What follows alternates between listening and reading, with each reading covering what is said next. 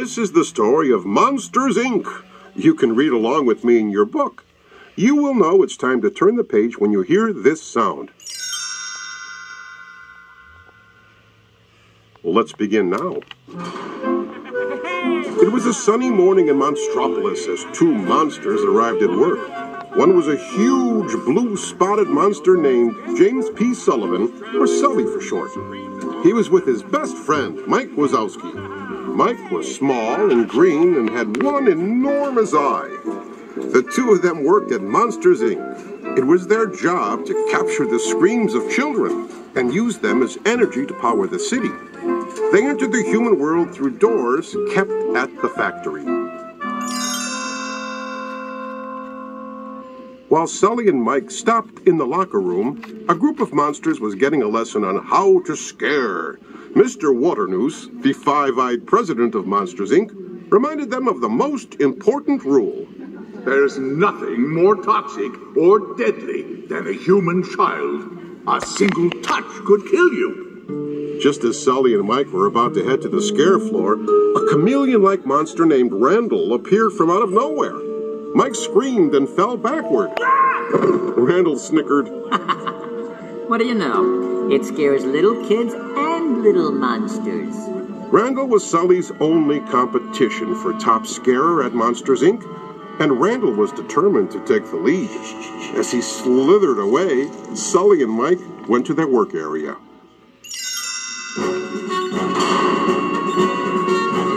Each monster had a station on the scare floor.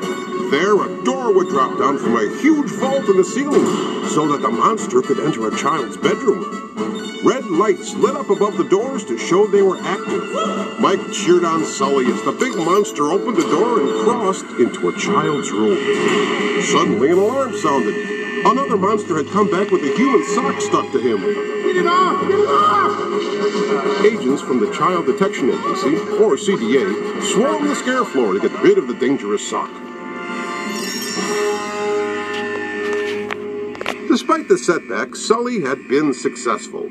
Another day like this and that scare record's in the bag. When Sully started to leave, he discovered a door that hadn't been returned to the vault. Sully slowly opened the door and stepped into a child's bedroom. No monsters there. But when he returned to the scare floor, a little girl was clinging to his tail.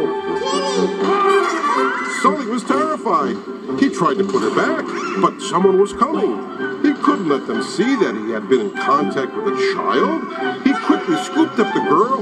Then he rushed home, grabbing Mike on the way. The monsters brought the girl back to their apartment while they tried to come up with a plan. The girl ran around happily, but then she grabbed a one-eyed teddy bear. That's it. No one touches little Mikey.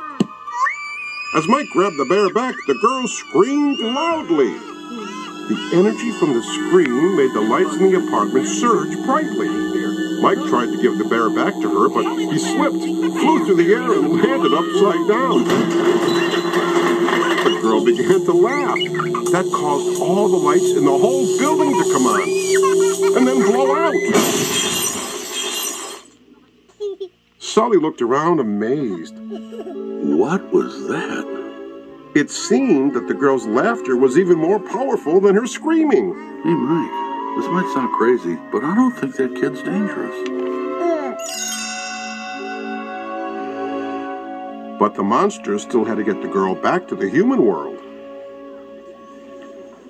The next day, Sully disguised her in a little monster costume and brought her to the factory.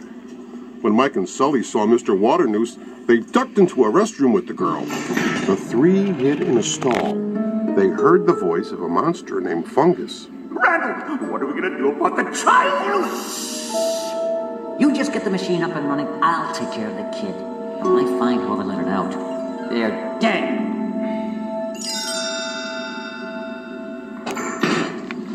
Mike and Sully hurried to the scare floor. A door was waiting. Sully shook his head. This isn't Boo's door. Boo? What's Boo? Sully, you're not supposed to name it. Once you name it, you start getting attached to it. Now say goodbye to it. Where'd it go? What'd you do with it? The girl was no longer there. Sully took off. Mike tried to follow behind, but Randall cornered him. Where's the kid? Mike crossed his arms. You're not pinning this on me. Randall told Mike that the scare floor was about to empty out for lunch. The girls' door would be there. You have until then to put the kid back. Sully had found Boo by the time Mike finally reached him. They returned to the scare floor where they spotted Boo's door. There it is, just like Randall said. Mike marched into Boo's room. Suddenly, a large box trapped him. Randall popped out of a hiding spot and carried away the box containing Mike. Sully gasped. The trap had been meant for Boo. Sully and Boo caught up with Randall just as he was strapping Mike into a giant machine in a secret lab. I am about to revolutionize the scaring industry. First, I need to know where the kid is, and you're gonna tell me. Say hello to the Scream Extractor. But when Randall wasn't looking, Sully freed Mike. Sully and Mike went to find Mr. Waternoose. He was in a training room with a class. James! Perfect timing. Before Sully could protest, Mr. Waternoose made him enter a fake bedroom and show the students how a real roar sounded. Boo began to cry. Sully hadn't meant to scare her. Just then, the hood of Boo's costume slipped off her head. Mr. Waternoose gasped. The child! Still scared, Boo ran from Sully right into Mr. Waternoose's arms. I'm sorry you boys got mixed up in this, but now we can set everything straight again for the good of the company. Mr. Waternoose brought Mike and Sully to a strange-looking door. Mike frowned. Sir, that's not her door. I know. It's yours. He shoved Mike and Sully through the door and slammed it shut behind them. The two friends landed on a snowy mountain. Mike looked at Sully angrily. Ever since that kid came in, you've ignored everything I've said, and now look where we are. Oh, we were about to break the record, Sully. None of that matters now. Boo's in trouble. Luckily, Sully found an active closet door in a nearby village. He crossed back into Monsters, Inc. and he raced to Randall's secret lab. Boo was strapped in a chair, the Scream Extractor inches from her face. Mr. Waternoose, Randall, and Fungus looked on. Sully smashed the machine, grabbed Boo, and took off. Stop it! Don't let them get away! Just in time, Mike appeared. He ran with Sully and Boo to the scare floor. They grabbed onto a door that was on its way back to the vault. They had to get to Boo's door. Sully knew what to do. Make her laugh! Mike looked at Boo. Then he socked himself in the head. Boo started giggling, and the energy created by her laughter caused the red lights above all the doors in the vault to light up.